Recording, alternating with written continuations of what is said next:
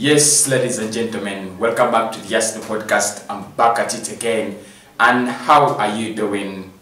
Morning, good afternoon, good evening, wherever you are watching from. Premier League is back. That's the biggest story around. And of course, Thomas Partey is scared of the Premier League.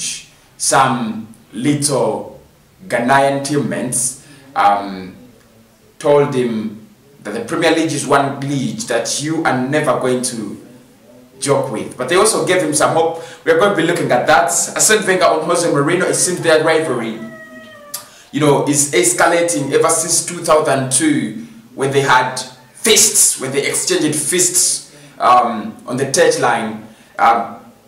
Their rivalry escalates day by day. He didn't include him anywhere in his new book, My Life in Red and White. And he has interesting reasons. Kiantiani could be missing the Manchester City game. That is bad news. But however, we also have a story about Arsene Wenger and Mikel Arteta. He thinks Mikel Arteta could be his perfect successor, and he thinks Arteta is going to be a great manager. Why don't we start with those four today? Those four stories, and then we can progress. Thanks for everybody who enjoyed the quiz yesterday. How many goals did Ozil score in the Premier League in his 148 appearances for Arsenal? The answer was 55. Thanks for everybody who participated in the quiz. And today, the question is, in the quiz, the question is, how many games did we win in our unbeaten run?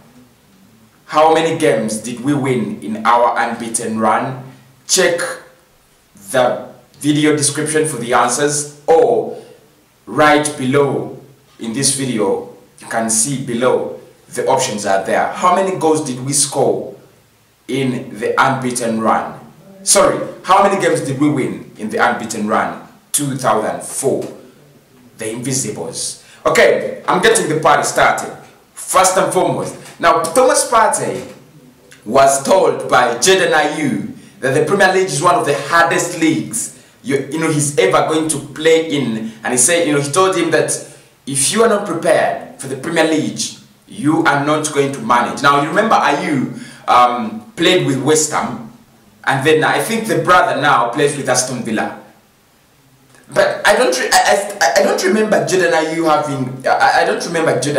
having a rough time at West Ham. I think he's one of those players that were really talented, very talented. Actually, both of the Ayews are really talented. They are very talented. They're these kind of players that you would want to see on the front line, because they are really talented. They know how to score the goals, and they are not the traditional kind of nine. They are this kind of talent. They can play along that forward line very well. So Partey, of course, he's Ghanaian, and he had to meet up with his teammates. They had to congratulate him and so on. They told him, Ayew told him that the Premier League is a very hard league, and you've got to put in all you got if you're going to play in the Premier League. More interesting, he told him that however you have the qualities to play in the Premier League, you just need to work hard. Now, both statements are correct. That's the truth. But both statements are correct. Premier League is not an easy league. Every team is so ambitious, from 20th to the first team. They're very ambitious. If you look at Leeds playing on how they play against City, how they play against big clubs, you can't imagine that they were just promoted. The intensity, the kind of football in the Premier League cannot be found anywhere across the world, anywhere. Because if you look at the French league, the competition is between seven clubs, of minus PSG, because PSG doesn't have any competition. If you look at the Spanish La Liga, Barcelona, Real Madrid, and Atletico Madrid, okay, plus Sevilla, have that kind of small league, and then these other small clubs have absolutely no chance. If you look at Italian Serie A, where Juventus have won this league almost as long as they want, same applies to German Bundesliga. It's Bayern, Dortmund, Leverkusen. So it's like the Premier League is like, is this kind of league where everybody believes they can't do it. We have seen Manchester City, they started so badly. Manchester United thumped by Crystal Palace 3-1.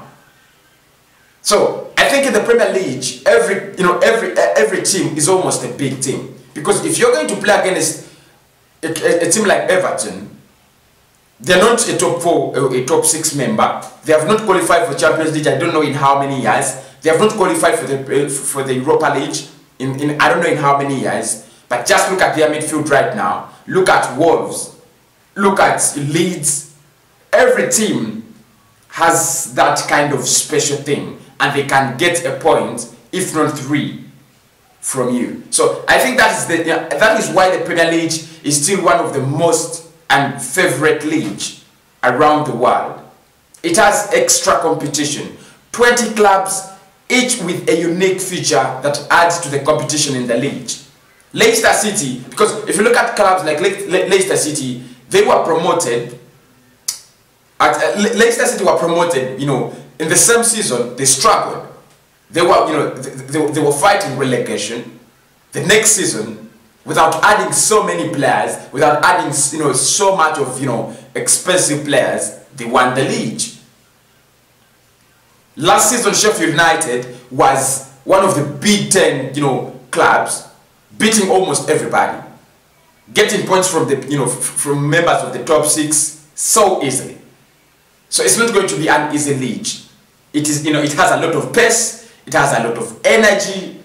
I think Thomas Partey must not, but he has the qualities. That is also a true statement. He has the qualities to play in the Premier League. He's, when you look at his height, 6 feet, that is enough height. How long do you want to be? How tall do you want to be? Like Peter Crouch? I think, he has the qualities, the energy, the speed, the pace, the resilience.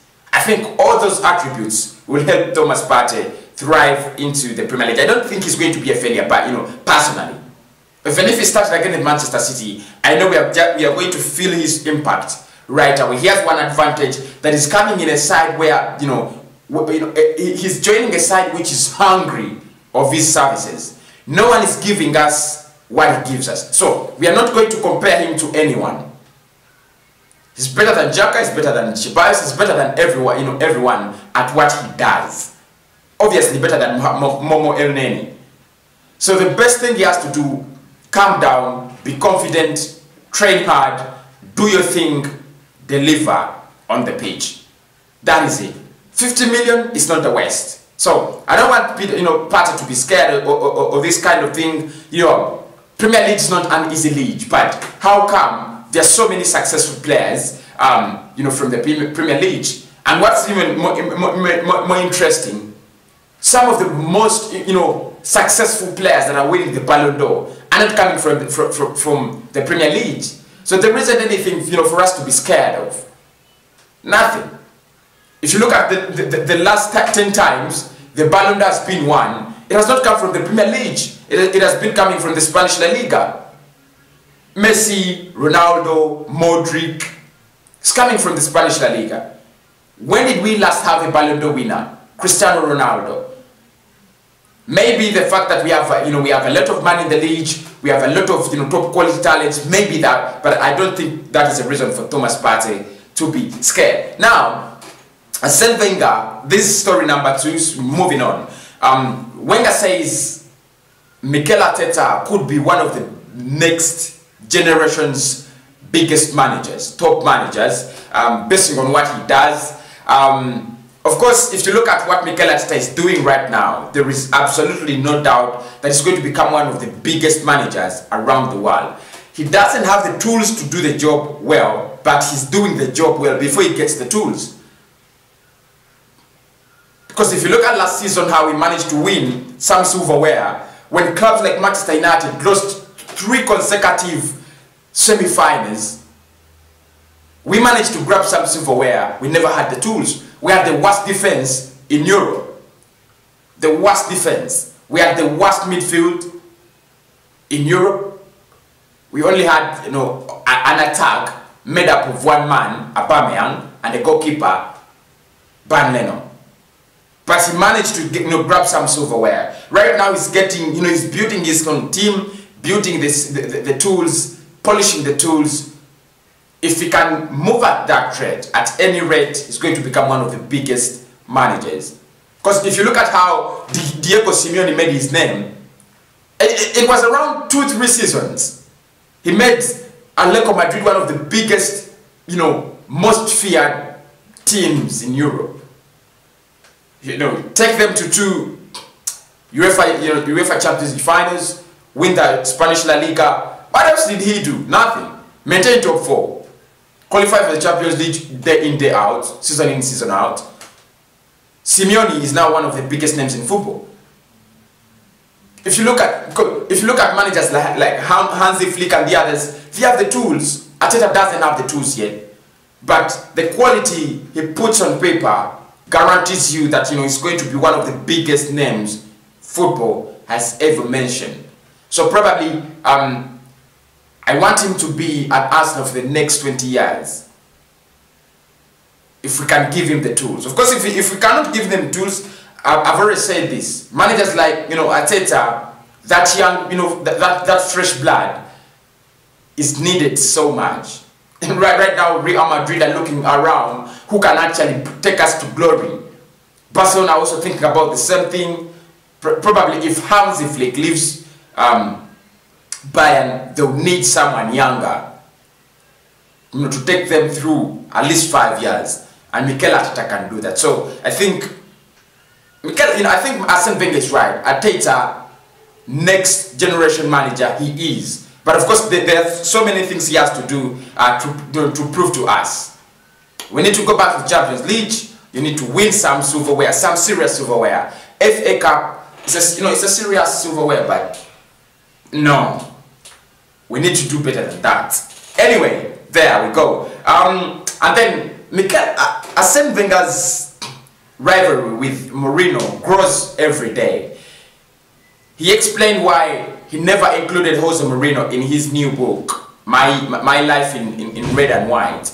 And he said he wrote this book as a positive book, not a book to sort out issues. And he said for him, he considers the greatest, his greatest rivalry was between Sir Alexander Ferguson and him, not Jose Mourinho. Because Mourinho spent 2 spells at Chelsea, you still remember, and Arsene Wenger was at Arsenal for 22 years. But he says for him, his fiercest enemy was Sir Alex Chapman Ferguson, not Jose Mourinho. I also agree with him. I think Jose Mourinho was this kind of guy with mind games. He wants to threaten you and do all those kind of stuff. And of course, Arsene Wenger, 22 years in the game, you don't just bump out of Portugal and then you start threatening him with those kind of little threats. I think Arsenal's greatest rivalry was with Manchester United, because almost United achieved everything Arsenal had to achieve at the time when Arsenal thought, or when we thought we were ready to achieve that. They won the Premier League more times than we did, but we were never that bad. Chelsea are not that big. Chelsea are not that, the rivals that you think about. Yes, they are London rivals and so on, but if you look at, on paper, realistically, it's Manchester United. It was Sir Alexander Chapman Ferguson. Right now, maybe Chelsea are our rivals because United is dying every day. They die. But apart from that, I think Wenger is right. Mourinho was not a match. Mourinho was not a match for Arsene Wenger. And Mourinho never stays in one place for for a long period of time. He will be at Chelsea for 2 years. He goes to Inter Milan for another 2 years. He goes to Real Madrid for another 2 years. So he's a football wanderer. Anyway, Kian Tierney could be missing out the Manchester City game. We are still waiting for the official confirmation and statement to confirm whether we can actually include him into the squad or we cannot actually include him. But if we cannot get that you know, if he can't get that assurance as early as possible, then he's going to miss out on the Manchester City game, which is going to be very, very bad, because we don't have another option. We don't have another option in the left back. Sid Kolasinac, no one wants to see Sid Kolasinac in our team. No one wants to see Sid Kolasinac in our team. That's the truth. So, Kiantian is going to be a big blow. It's going to be a very, very big blow. But that is what I have for you this morning. Thank you for staying with me right now.